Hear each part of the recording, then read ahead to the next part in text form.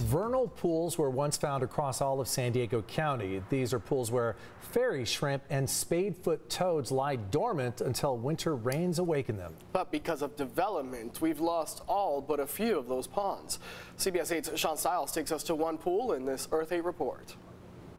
Here on the western edge of San Diego Miramar College is an open field, and just like other open fields in Kearney, Miramar, and Claremont Mesa, that's what they are 9 months out of the year. But once the winter rains come, vernal pools like this are refilled, allowing Mother Nature to be reborn and come forth. On the west end of San Diego Miramar College is a small vernal pool preserve. Sheila Medrak is an associate professor of biology there. And then over here we have one of the vernal pools. It looks like there's kind of a funky little snail. Oh, that's cool. Right there. That is really neat, and that's eating the algae and vegetation in there. Yep. Vernal pools occur after the winter rains on what is left of undeveloped mesas across San Diego County.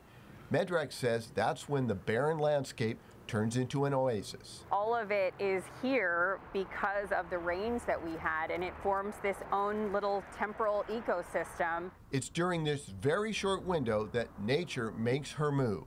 Time for these fairy shrimp to potentially hatch out, come back up into an awake state, if you will, reproduce and make more fairy shrimp. And same thing with the spadefoot toads, and then also utilized for all of the other local fauna that live in our area. The San Diego fairy shrimp, along with the spadefoot toad, are federally protected.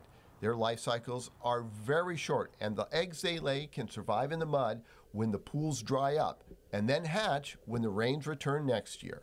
So this is part of our vernal pool system that we have on our campus. Vernal pools are a very sensitive wetland type habitat that's protected here in San Diego County. These small creatures are indicators for the rest of the animals that utilize these seasonal wetlands. We have cottontail rabbits out here. We have a lot of small mammals, so rodent species, some of which are potentially protected species in San Diego County, and then upwards of coyotes. We've even had mule deer.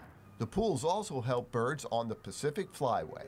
San Diego has a ton of bird diversity, especially in the spring, and these kinds of pools become really important to birds that are flying through the area so that they have a source of water. With temperatures rising and the rain slowing down, the pools are starting to dry up.